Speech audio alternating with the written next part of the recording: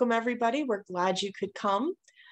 This is again the Night Can Be Deadly for Birds presentation. So this is in partnership with Sally Owie and myself. I am the program coordinator for Detroit Audubon. My name is Brittany Like, and I'll let Sally go ahead and introduce yourself. Hi, everybody. I'm Sally Owie. I'm a professor of astronomy at the University of Michigan, and just want you all to know that I'm not a biologist, but I have learned a lot in preparing for this talk, which has been fascinating, and I hope you find it fascinating too. I am the coordinator of a community group called Michigan Dark Skies, and it's an advocacy group to promote awareness about artificial light at night and light pollution. And we do have a pretty big group. Well, by my standards, it's over 250 people now, and we have leadership members from a variety of different environmental organizations that you see listed here, as well as some others, and of course, including Detroit Audubon. So very happy to be here, and also want to thank Heidi Trudell of Washtenaw Safe Passage, who also helped us with material for this presentation. Sorry. It's all right. All right, so I figured I'd go ahead and start out with kind of a really basic question for everybody, and that's, why do birds migrate? So in short, basically, birds need to move from areas of low resources to areas of high resources, or basically they need to follow the food. But then what triggers migration? So in short, they are driven by weather and the availability of food. A large effect on whether they migrate or not is whether they can find enough food. Factors that affect weather are the combination of changes in temperature and length of day. For instance, spring, you have longer days and increasing temperatures, while in the fall, you have shorter days and decreasing temperatures.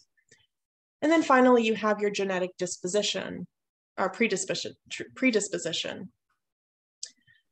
So then another good question is, how do birds migrate? Science has found they depend on multiple methods ranging from a combination of senses, the sun and stars, maybe even sensing Earth's magnetic field, landmarks, preferred pathways, and then stopover points. So when it comes to birds, they actually will utilize not necessarily just one thing. Sometimes it's multiple, or even maybe a mixture of all of them. But basically, we'll talk more about this a little bit later in the presentation, so I won't get into all the specifics. So how do birds prepare for migration? As temperatures drop in the fall, they prioritize fattier foods to build up their body fat. You'll see here on the bottom right, there's actually a picture of a bird, looks like it's possibly a house sparrow. You'll see on the left, kind of maybe a little bit skinnier, maybe more bones visible underneath the feathers. That's pre-fat, or even maybe after migration. So they've used up all of their fat. And then on the right, you'll see a fattier section of the skin under the feathers. More than likely, that's probably double their body weight in fat that's needed in order to make those migrations successfully. Another major point that helps birds prepare for migration is they molt their seasonal feathers. Again, another perfect example of this type of bird, or a bird that loses them, and you'll see that visibly, would be the American goldfinch.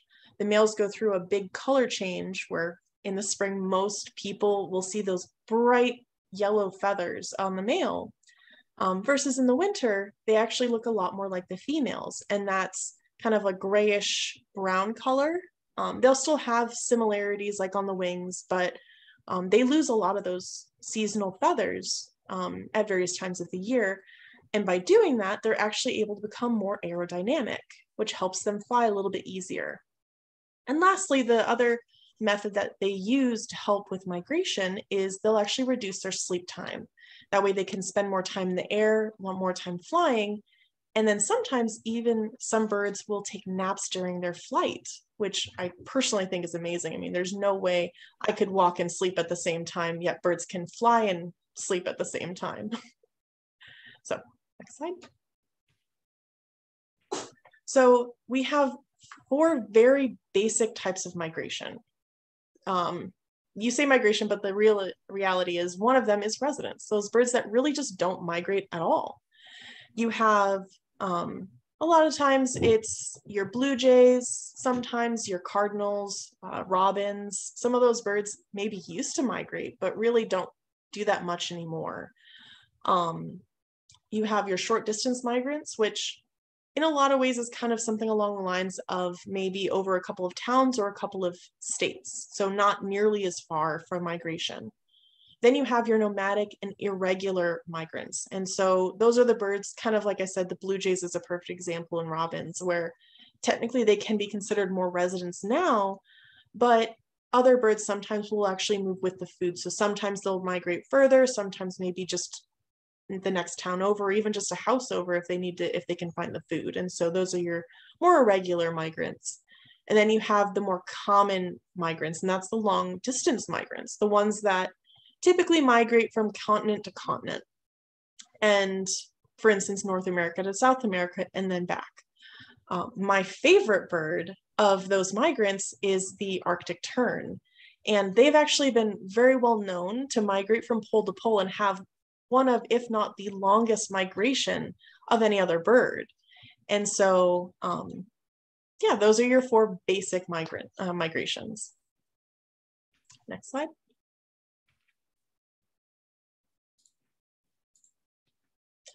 So here we have 4 of the 4 migration flyways that we have in North America: the Pacific, Central, Mississippi, and Atlantic. And so most people have probably heard of the Mississippi because that's what we're in. Michigan is located in the Mississippi Flyway. Now, when you look at the different flyways, Mississippi has more than 325 bird species that utilize this flyway. And then the Central has more than 380 species that use their flyway. You'll see here on this picture, there's really some nice man-made distinctions for what each of those flyways are. However, if you move on to the next slide or the next picture, one more, there we go. So here, this is probably more what it would look like for a lot of bird species. What we had for the original picture is typically what most people look at when it comes to those migration flyways. But in reality, there's a lot of crossover. You will have to excuse my cat in the background. She likes to be engaged. But anyway, so there is a lot of crossover. So for instance, you will see the blue, which is the Mississippi Flyway. Some of them actually go all the way over into the Pacific Flyway. So there's actually a lot of overlap, or a lot of birds from the Atlantic will use the Mississippi Flyway. So all in all, there's a lot of crossover when it comes to these flyways, but they're still, as a whole, largely distinctive between the 4. Next slide. So then you have your major factors affecting migration. So I've kind of hinted at it a little bit in that it's not necessarily always exactly the same. But weather data shows that many North American bird species are shifting their spring migration by 2 days each decade. Now, when you look here, you'll actually see the climate change is kind of, for the most part, one of the major things affecting that migration. And that's whether it's from the growth of new plants, maybe those plants are growing in areas they didn't used to be. Quite often, that's usually what people are calling invasive species. But it's not necessarily only invasives, but the growth of new plants is affecting that, which means it's a reduction of resources. The timing of spring blooming is a huge factor that's being affected by that, as well as the abundance of insects and food. Now, when you look to the right, this image does a good job of relaying how climate change is affecting migration for birds. Basically, with earlier migration, chicks hatch sooner than food is available, which lowers their survival rate.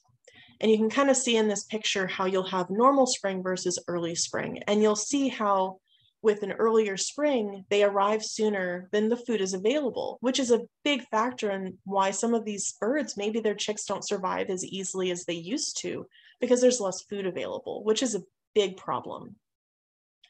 Then moving into pesticides, they affect the abundance of insects and food, which causes confusion, disorientation, refusal to eat, which in effect eventually slows down the flying time, which has a negative effect on their ability to migrate successfully or at the time they need to have it arrive in these locations. So, and then finally, the loss of habitat affects their ability to migrate more easily and successfully. With fewer habitats and stopover points, it becomes more difficult to migrate as far because there's less food available. Next slide. Oh, that got a little, there we go. All right, so here you're gonna see 4 separate pictures. Oh, they look almost exactly the same, but this first picture is, you'll see in the bottom left corner, it's highlighting the year 2000. So this is what the range map was for the common loon in the year 2000. And it's showing the winter and summer range of the common loon. So as you move on to the next slide, so 2020, you'll see there's a slight adjustment.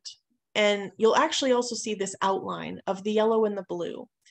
The yellow being the summer range, the blue being the winter range. And as each of these years go by, so when you hit 2050, it moves up even further. So again, that's an adjustment to their range over the years. And so 2000 and 2020 were accurate, and 2050 and 2080 are predictions.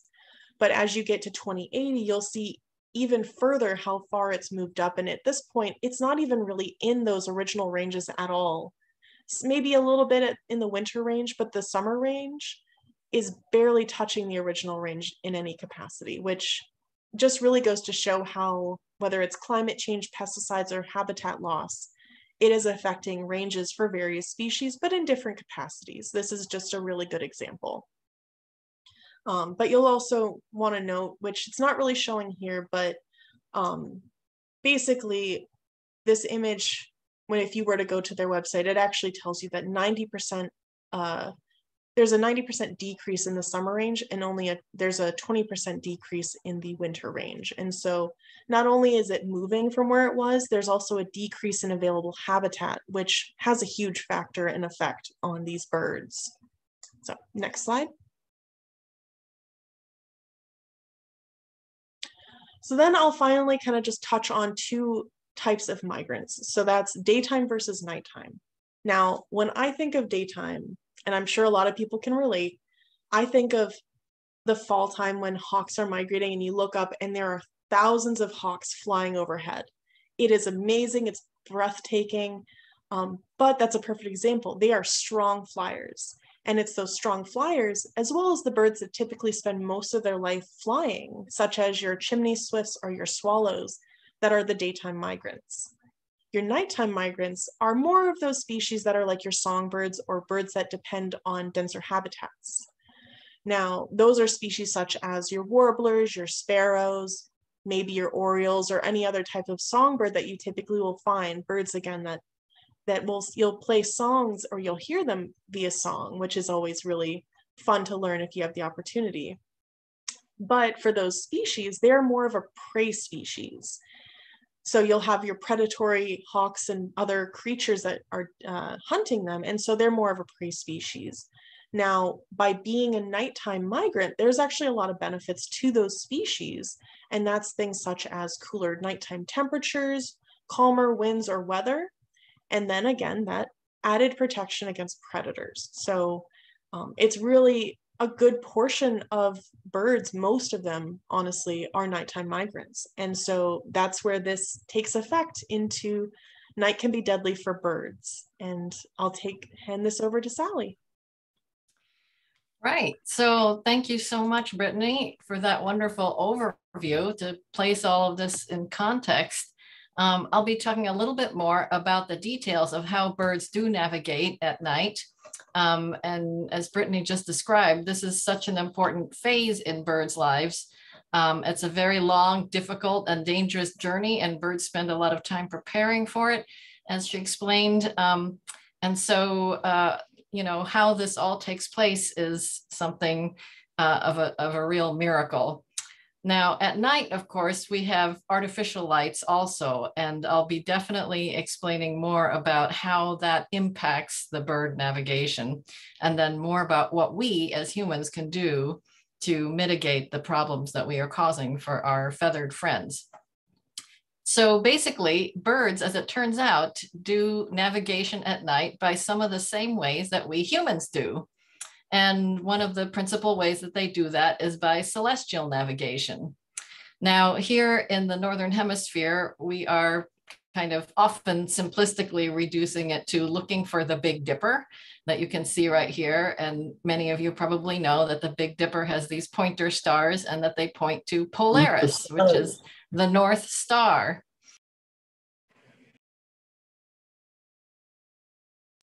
Can you hear me? Can you hear me now? Okay, so we look for Polaris and we see, aha, that's the direction of north. Well, birds actually do something similar to that. And what birds do is they can identify Polaris by the circling of the night sky like this. And that becomes more obvious when you do this long exposure photography, where you can actually see very clearly how the North Star is very close to the polar axis of the Earth's rotation. That's really how birds figure out where north is. So they need to be able to see the sky turning, as you can see in this time-lapse photograph here. This was discovered more than 50 years ago through these two famous studies. Basically, what happened was that the researchers decided to raise birds in a planetarium to figure out how it was that they figured out where north was. They raised 3 batches of birds, one in the planetarium showing no stars, another in the planetarium with the normal sky that turned around the star Polaris, and then a third batch which had basically the same thing, but that the sky turned around the star Betelgeuse in the constellation Orion instead, which is this star over here. And basically what they found was that these baby birds in batch A, which were not exposed to any stars at all, could not do celestial navigation. The ones in batch B with the normal sky behaved normally, with the north being Polaris. And the batch that were raised under C, where the pole star was Betelgeuse, thought that Betelgeuse was north. So in fact, it turns out that young birds really do learn celestial mechanics. They need to see the sky turning at night, and that's how they identify where north is. So they need to be able to see how the sky turns like this. And as you can imagine, if there is a brighter sky than normal, that makes things a little bit more difficult. So artificial light at night, which is abbreviated as ALAN, ALAN impedes bird navigation because it reduces the number of stars that they can see to notice how the sky is turning. I also want to look at the south. So here we are looking south from the Northern Hemisphere. Again, the sky is turning, but it's a bit more difficult to see where exactly south is because the axis of where the Earth, the projection of the Earth's axis to the South Pole is beneath the horizon. So that means that we're really just looking at stars turning about the southern horizon. So it's not as accurate if you're facing south. You can also see that if there are artificial lights down here on the horizon, that can have a greater impact when facing south because you're so focused on the horizon. So once again, if you have a lot of enhanced brightening of the night sky, you see fewer stars, and one can again see that it's more difficult to navigate and figure out where south is. Also, under these conditions where you have an artificially brightened sky, you can also see that these lights along the ground seem to take on a greater significance, which can also be confusing for birds. So I've suggested that, the more stars you can see in the sky, the easier it is to see its turning.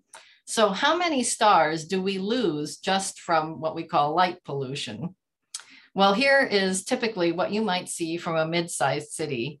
I'm located in Ann Arbor, and Ann Arbor is a mid-sized city, and this is pretty much what the constellation of Orion looks like.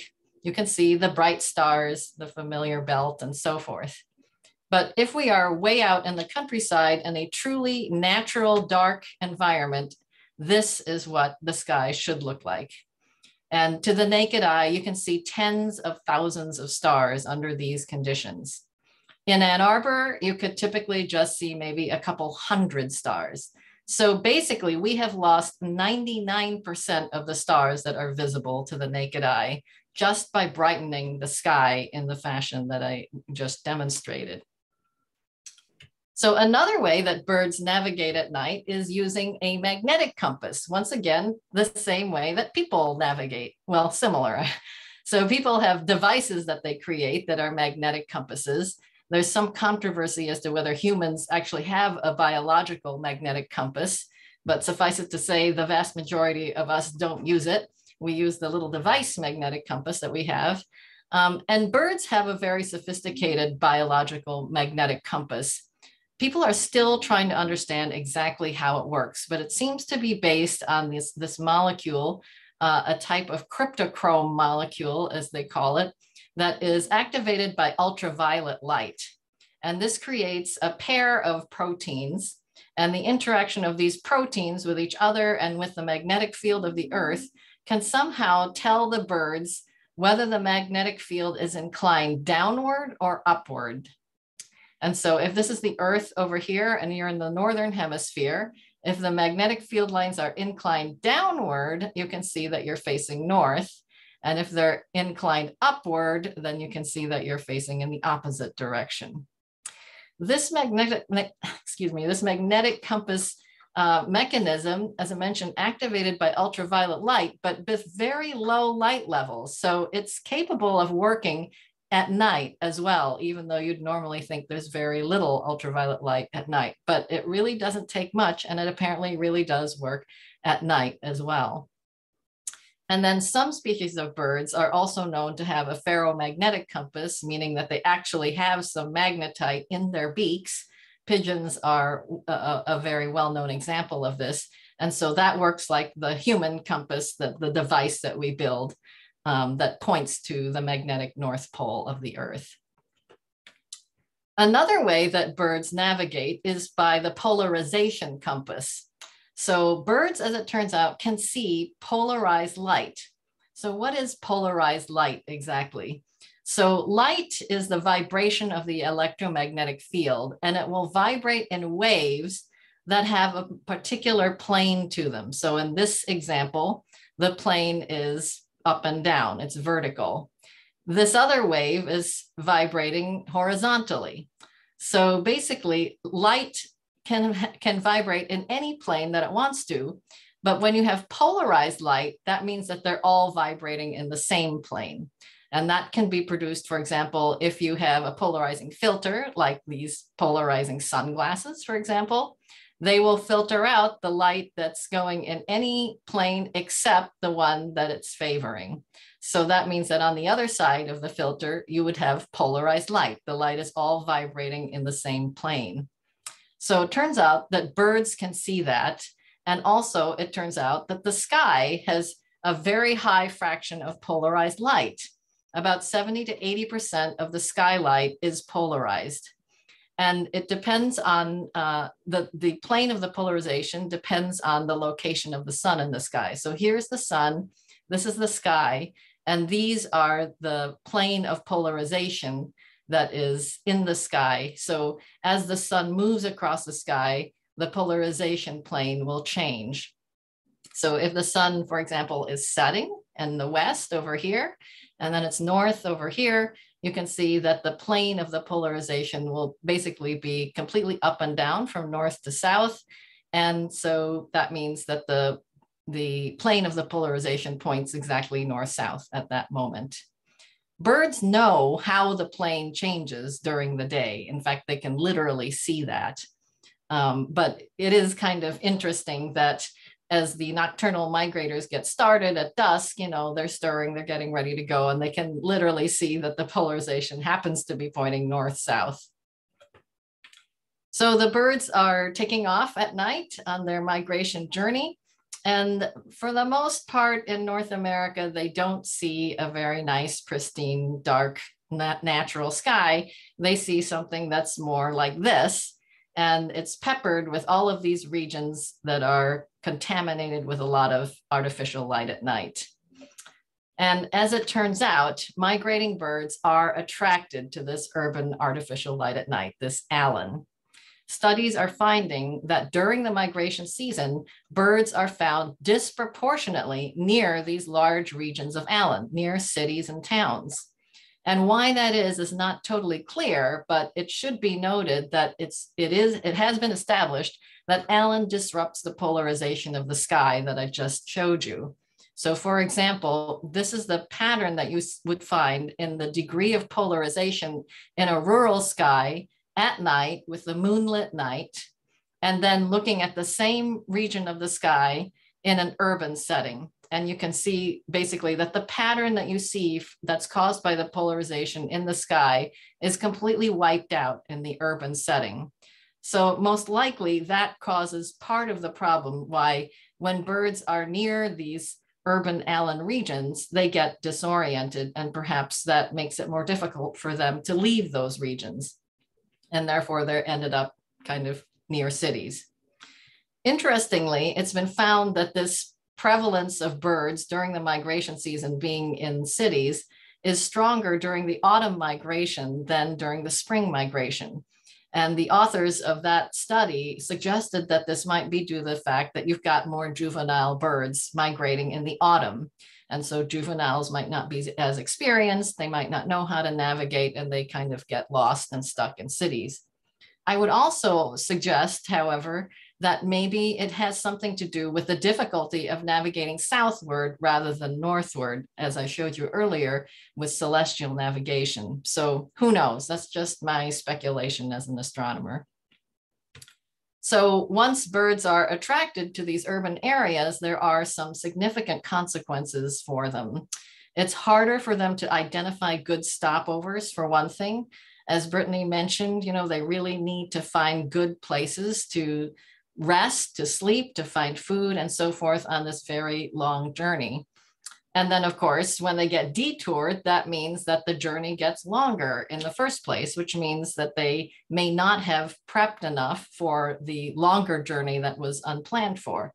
And as we all know, that means you get tired. And when you're tired, you have diminished focus, you have diminished vigilance for predators and other threats.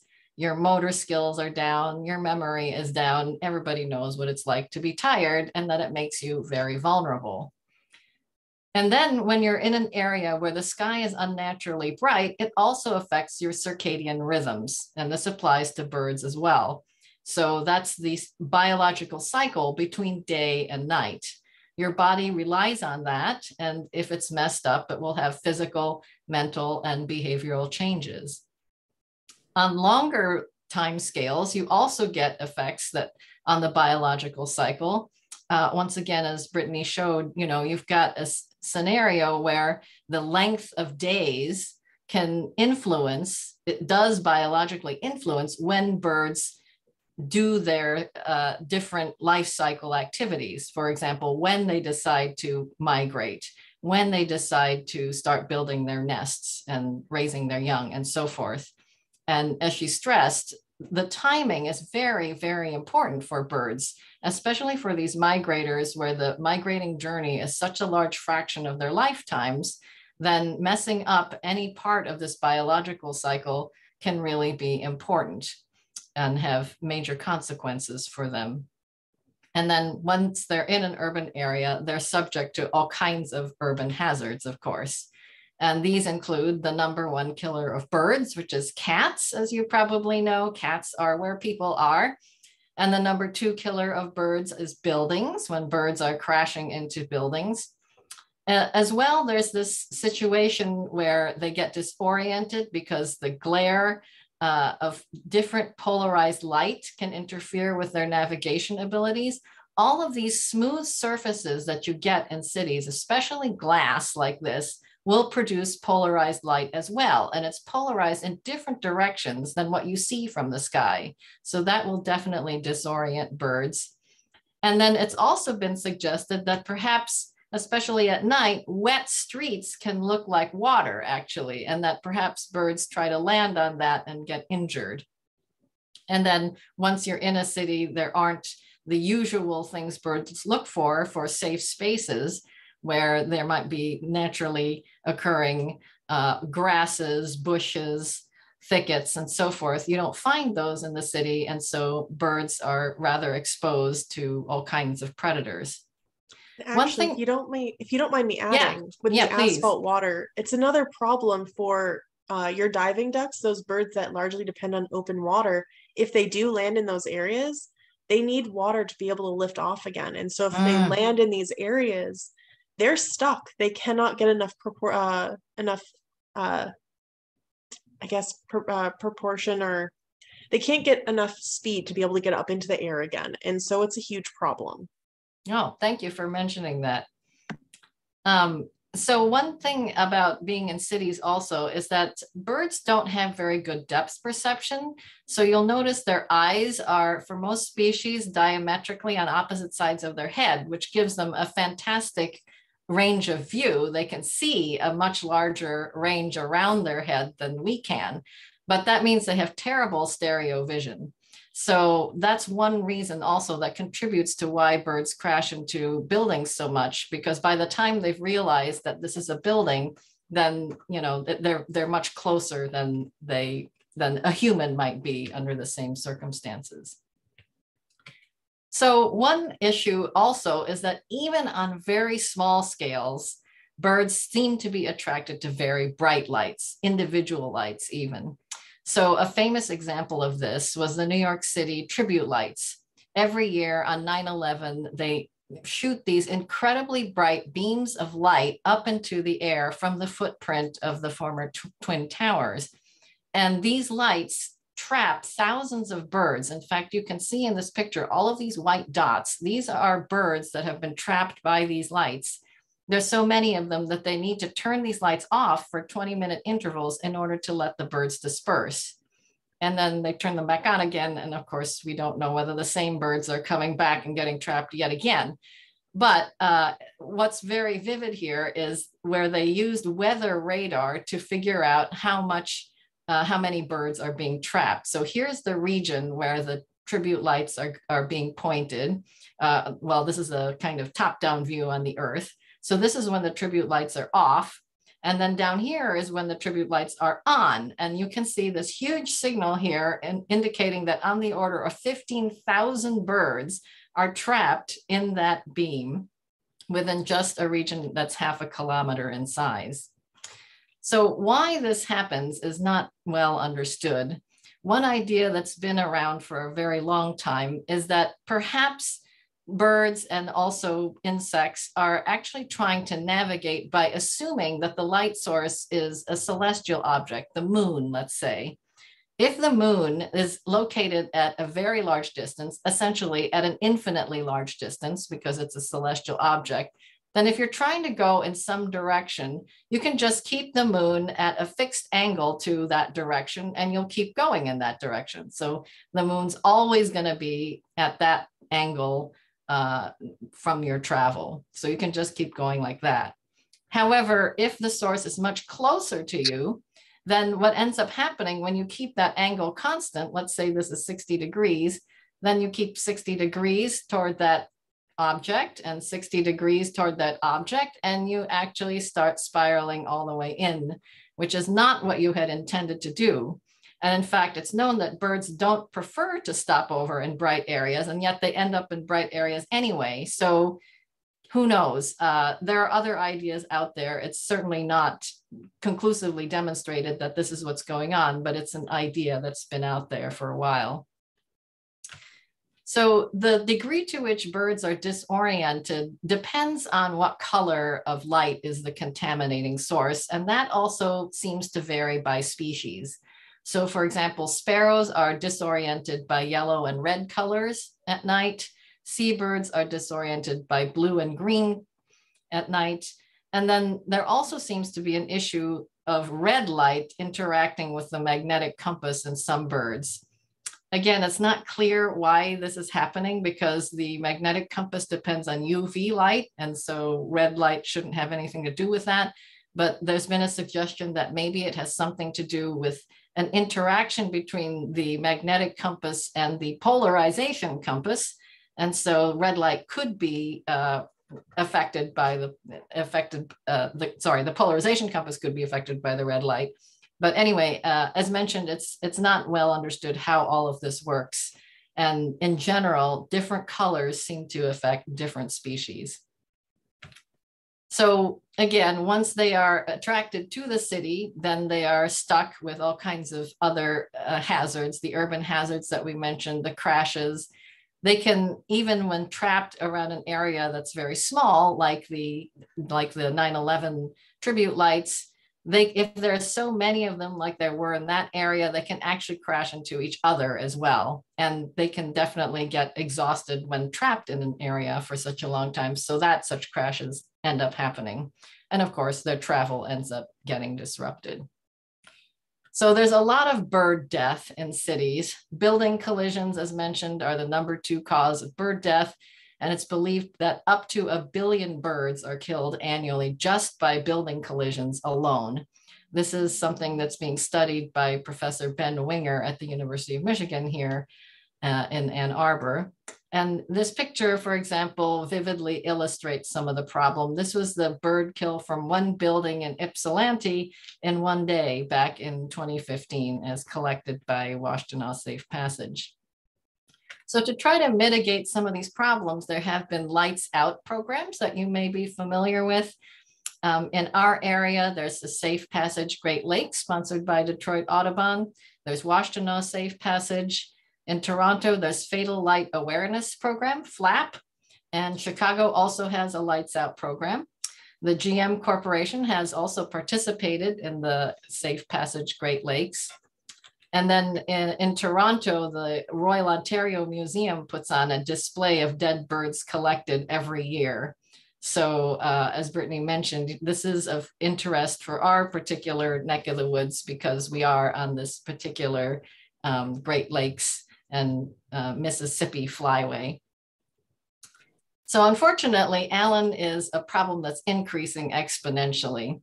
This study showed what the US map looks like in the late 1950s for Allen, the mid 1970s, 1997, and then this is the projection for 2025. So unfortunately, with new LED lighting coming on, LED lights are wonderful. They're very energy efficient. However, they do, because they're so inexpensive, they do definitely promulgate a lot of artificial light at night. So the problem continues to explode. Here is the light pollution map for Michigan. And this was in 2015. There are a couple of things to take away from this. The first is that there are still large areas in Michigan, especially in the UP, and there's also a couple patches in northern Michigan, the lower peninsula, that still have pristine natural dark skies. Another point is that for any given urban area that is causing light pollution and artificial light, the affected area is actually 10 times larger than the polluting city itself, as you can see from these maps. So the surrounding communities are all stakeholders in a given metro area's lighting and its lighting policies. So unfortunately, what we're looking at is an existential threat to the entire night ecosystem. Allen interferes not just with bird migration, but with all wildlife migration, with other activities that wildlife do, mating, feeding, and sleep. Animals and plants live by this 24-hour cycle that gets disrupted by artificial lights, and that includes humans. Humans are animals too, and we're only just starting to learn about the disruptions to humans. The Nobel Prize in Medicine was awarded in 2017 for discoveries relating to the circadian rhythms of humans, in fact. And most of the disruptions to human health have to do with disruptions to sleep and the artificially bright sky, and also glare that causes danger on roads. So we have a term here that we want to use to try to start figuring out what to do about this problem, and that is light pollution. That's different from artificial light at night, which is any artificial light. Light pollution specifically is light that is wasted and performs no function or task. So it's literally wasted energy. all of this light going up into the sky is basically wasted because it's not being used on the ground, which is where it's supposed to be helping. So to get a grip on light pollution, we can look at it in terms of three different kinds. There's glare, which is when you have a very, very bright light source against a dark contrast so that you can't see what's going on around you, very dangerous on the roads. There's light trespass, where light is going where it's unintended, for example, going into your neighbor's bedroom. So the ideal situation is to light only your own property and not the neighbor's. And then there's sky glow, which, as we've discussed, causes the unnatural brightening of the night sky that has all of these biological consequences. From a human perspective, the International Dark Sky Association has also been promoting awareness that blue light, in particular for humans, is also pretty negative. So blue light, first of all, scatters much more strongly than red light, up to 10 times more strongly. That spreads the footprint of the light pollution. In addition to that, blue light causes more disability glare and vision problems in people. And blue light destroys night vision more so than red, which is why astronomers run around with little red flashlights rather than little blue ones.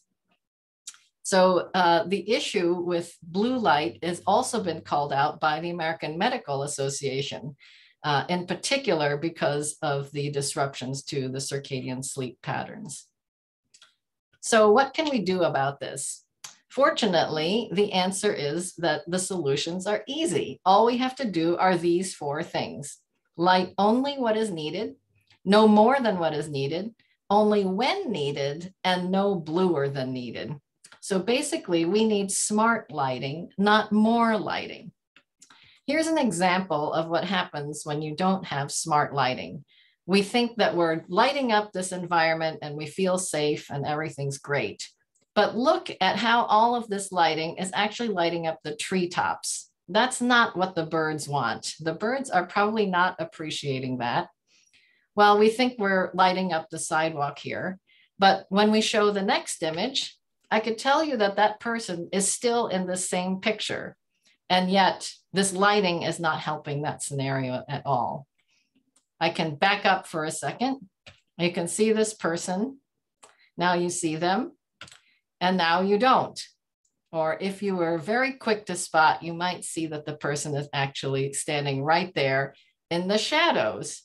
So when you have over illumination like this, it creates these dark shadows, which actually impede your ability to see. So it's a perfect example of not lighting well and over illuminating a scenario, which only worsens what you're trying to do.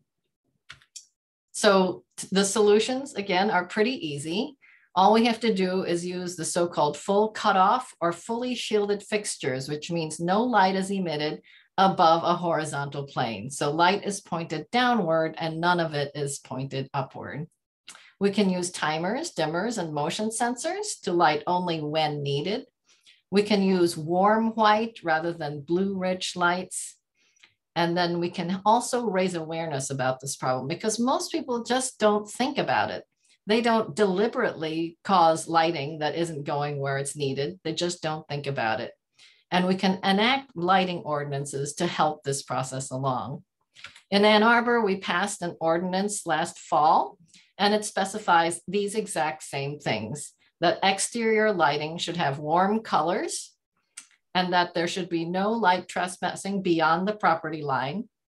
All fixtures shall be fully shielded and produce lighting that is pointed downward, and that there's a curfew for businesses after they're closed, and that we also have brightness limits on facade, canopy, and parking lot lighting. To the extent possible, we also have amortization of pre-existing lighting that is non-compliant. So you can start with your own home and look and see what kind of lighting you have that might be not quite compliant with the fully shielded specifications. And if you decide that you want to change your lights out, all you have to do is a Google search on light fixture dark sky, and you come up with lots and lots of options. The lighting industry is very much aware of the dark sky movement, and it doesn't have to be expensive. There are lighting designs for all kinds of budgets, large and small, and any kind of designs with for any kinds of tastes.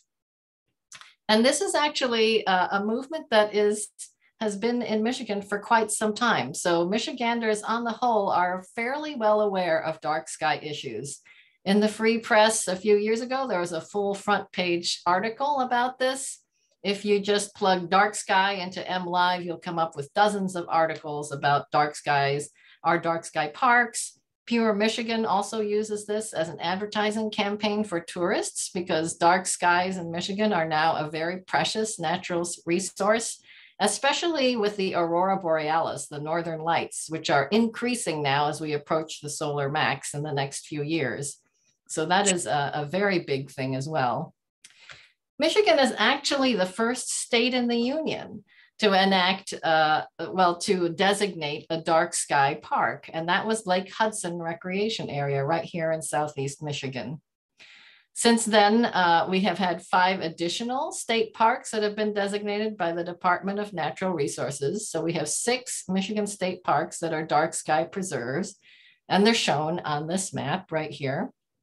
In addition to this, the International Dark Sky Association has designated 2 parks in Michigan. These are both county parks, the Headlands International Dark Sky Park and Dr. T.K. Lawless Park in Cass County in Southwest Michigan. These have been designated as international dark sky parks. Those are high quality dark skies where people can go and enjoy the natural phenomena associated with them. The International Dark Sky Association is the premier organization that advocates for dark skies in the world. And here in Detroit, there's also a certain level of awareness. In particular, Detroit has been designated as an urban bird treaty city by the National Fish and Wildlife Service. So it should be a relatively friendly city to birds, one that has made a commitment to make the urban environment as friendly as they can for birds. One example is that we have the North Corktown development that has specifically been designated to be bird friendly. And you can even see that they have a bird on their logo here. I mentioned earlier that the GM Corporation also participated in the Safe Passage Great Lakes program and in fact received a plaque recognizing that support from Detroit Audubon and Michigan Audubon. And then you may remember that back when Ford Field started up with their purple lights glowing up into the sky, immediately 1,200 people signed this petition complaining about that so that they wouldn't turn them on for as long as they had originally been planning to do. So over the last 10 years, as I mentioned, there has been increasing awareness. Safe Passage Great Lakes Days was proclaimed to be an action on the state of Michigan itself back in 2012, as well as in Ann Arbor. And then last year, the state Senate passed a resolution declaring that July of 2021 would be Dark Sky Awareness Month. This was a bipartisan resolution initiated by Senators Laseta and Baer. Senator Kim Laseta is from Southwest Michigan, and Senator Rosemary Baer is from Oakland County. Laseta is a Republican and Baer is a Democrat. So we had a bipartisan support for a Dark Sky Awareness Month declaration from the Senate. And then very excited to mention that tomorrow will be the kickoff for Dark Sky Week. And Governor Gretchen Whitmer has proclaimed next week, April 22nd to April 30th, as Dark Sky Week in Michigan. International Dark Sky Week is sponsored by the International Dark Sky Association. You can find out more about it at IDSW, International Dark Sky Week, .darksky.org. And then, of course, the governor's proclamation is also online. So to summarize, basically, if we want to help, we light only what is needed, no more than what is needed, only when needed, and no bluer than needed. And this will help birds, it will help people, and it will help our planet. If anyone is interested in joining our group and getting on our mailing list, Please check us out at Michigan Dark Skies, sites.lsa.umich.edu/dark skies. And the International Dark Sky Association is at darksky.org. Thank you very much. Thank you. And now we'll go ahead and we'll start getting into questions. I did see Rayon, I believe is your name. You asked, how about owls? And so I'm assuming you're asking for the owls, whether or not they migrate or if they're affected by this for their migration. And to be honest, most owls that you can find here in Michigan really just don't migrate. They actually usually remain in the same territory for pretty much most of their life. And so migration doesn't really affect owls the same way it would some other species. And then we had someone said, thank you for the most informative presentations. So we're glad we could help answer some questions. Same thing with Susan. She said, thank you and excellent. Does anyone else have questions? We'd be more than happy to answer them.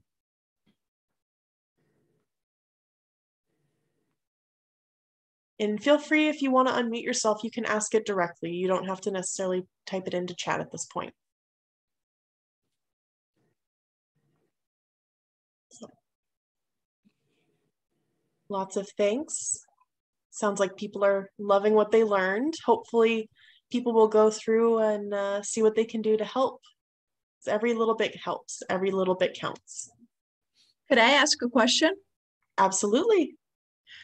Is this program recorded? Because I had to join late and I'm very interesting and I'm sorry, but I need to see the whole presentation.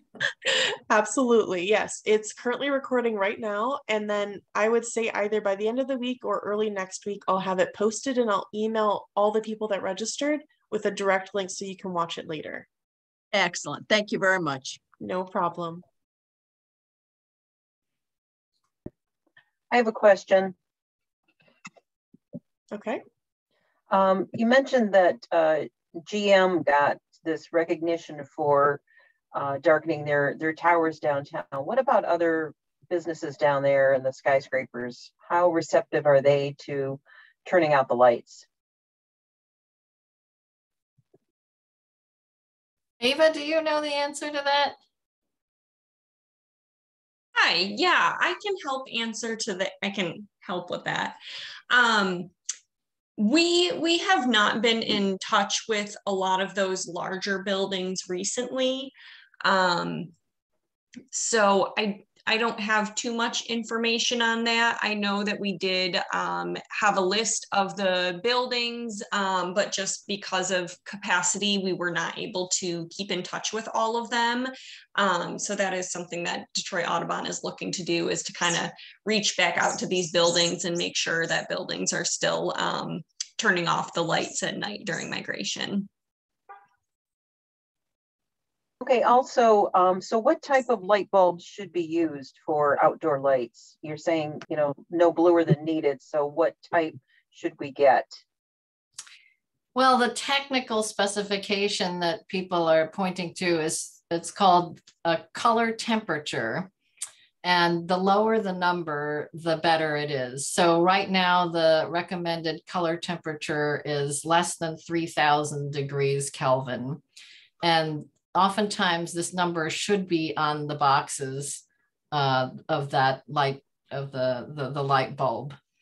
But basically, you know, you're just basically looking at something that's sort of amber colored, yellow colored, rather than the super white kind of, you know, that looks like a fluorescent light kind of thing. Those you don't really want. You want something that looks more like a normal incandescent bulb color. Does that help? Yes. Thank you for that question.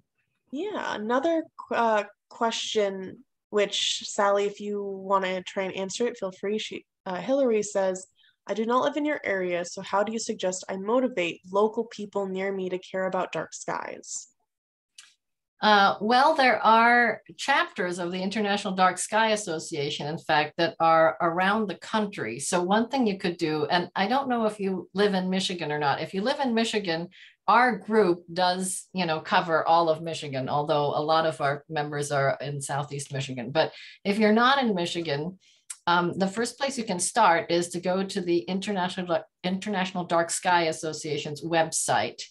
And they will have a listing on there of their chapters nationwide. And if you want, you can contact me separately as well, and I can help you with that. Wonderful. Any other questions? And as well, just following up on that some more, the power of one is amazing also, because we just had a woman in Warren who we'd been working with a bit, and her building, she lives in a fairly large building, and there was like some kind of business across the street that suddenly turned on this huge, terrible lighting situation that caused this incredible light trespass onto that building. And so she just started contacting her neighbors who lived on that side of the building, put a flyer under people's doors, and collected a group of maybe 10 or 12 people who were equally concerned about that.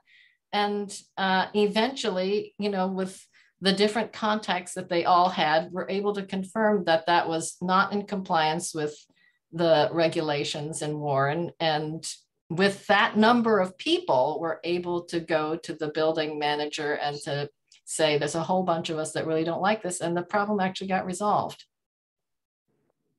That's awesome.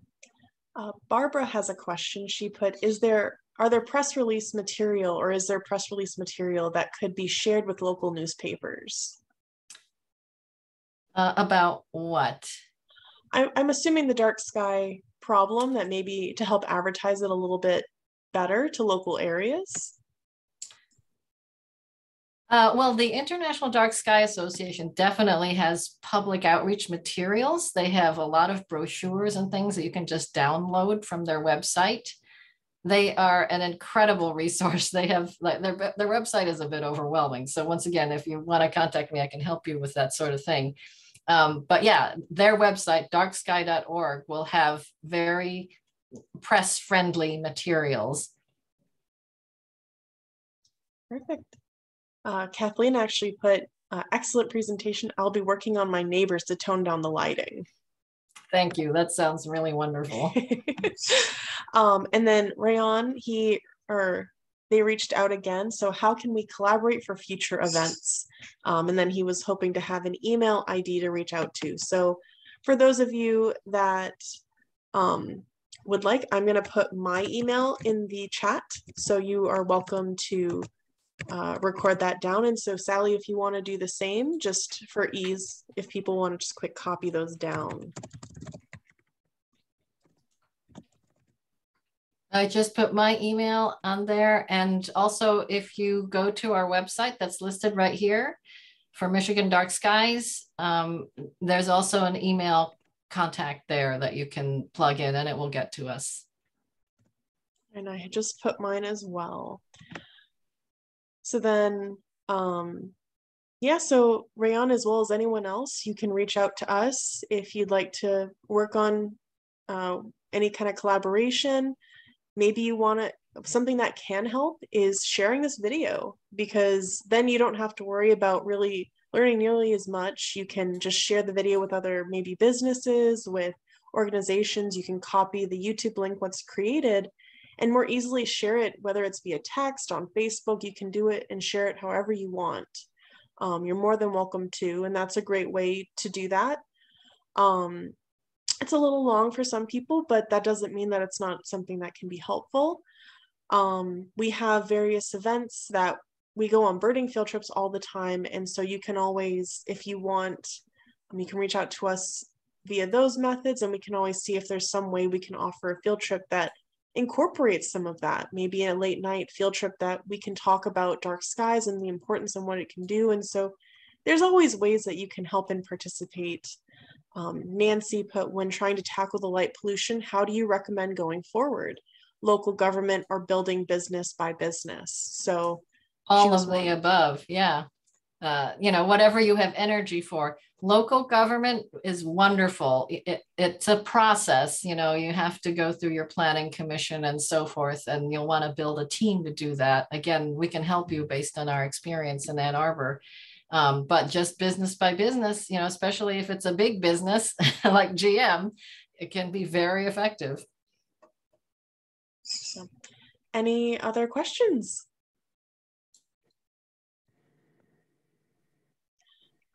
Rosemary, let me see. I will try and share mine again, Rosemary.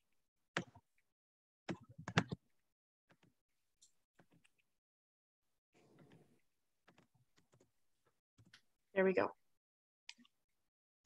It's amazing how many people you'll find are sympathetic, actually. I at first wasn't sure how many people would agree kind of when we started thinking about a city ordinance and so forth, but friends and collaborators just came out of the woodwork. This issue really resonates with a lot of people. And there's so many reasons why, right? Bird lovers know why this is a real problem. And then other environmentalists also. And then there's all the health advocates. And then there's the aesthetics of it all. So, and then there's the sustainability issues with energy pollution. So you'll find a lot of friends. Okay, thank you, Rosemary. She put long-eared and saw-whet owls migrate. So always something new to learn. So they do in fact migrate. So with that in mind, I don't know the answer nearly as much for what they would do, but I'd imagine because they're stronger flyers, they're probably gonna more than likely probably migrate during the day, but it's entirely possible they could migrate at night. I'm not quite sure myself. So if anyone knows the answer to that, feel free to put it in chat. Otherwise, you could probably Google it too. Night. All right, thank you, Rosemary. So they do migrate at night. So that would be something that affects them as well. I've actually heard recently that it's not uncommon for birds to get lost, or owls to get lost and confused and to fly into city areas. And once in a while, they'll hit windows too.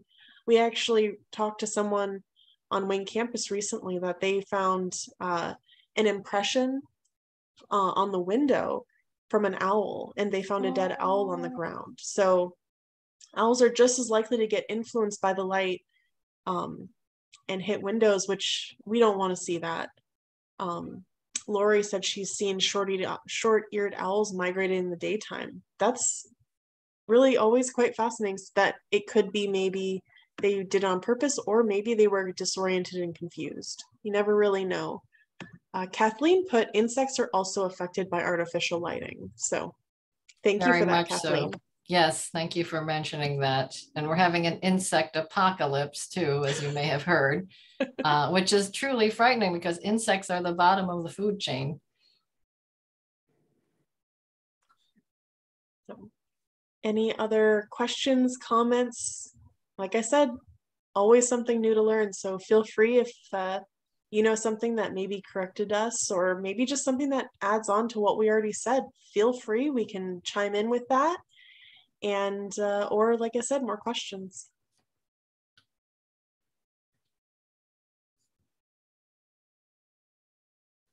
So Rosemary said long-eared owls used to come to Lighthouse at night at Whitefish Point. So that's really cool. Nice.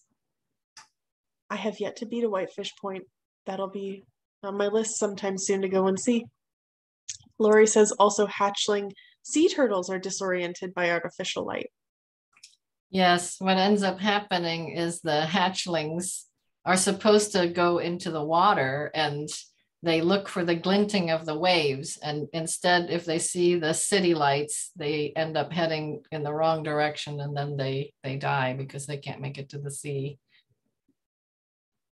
Yeah, so there's so many different species that are affected by artificial light that realistically, if we don't need them on anymore, or they can be turned off or reduced in a way, then it helps. Yeah, speaking of insects, you may have heard of the study last year that showed a huge influx of grasshoppers to Las Vegas. And so they then started dropping in the streets of Las Vegas, and this was attributed to the lights of Las Vegas. Oh, goodness. Yeah. Oh. But, well, we are about 5 minutes after 8. Any last questions? If not, we'll probably go ahead and close out and start recording this, so that way we can share it with everybody that wasn't able to attend or maybe missed out on portions. One question, is the dark sky problem increasing? Definitely increasing exponentially, unfortunately. Sorry to hear that. Yeah. Thank you. All right. Well, with that, if anyone else wants to ask another question, I give you a second. All right, we'll go ahead and we'll conclude. Thank you everybody for joining us. We appreciate all the thanks that you've put in the comments. We're really happy that everyone could join us, and hopefully you take something away from this and maybe come up with some solutions, whether it's at your home, at your business, or even just maybe with your neighbors, like some people said. Every little bit helps that you can do, whether it's small for yourself or in your community. So thank you again for joining us. Thank you, Sally, for leading this presentation. And if you have any questions, feel free to email either of us. Like I said, I will share the video once it's done downloading, and I'll share that sometime in the next week or so. Thank you, everyone. Thank you, Brittany.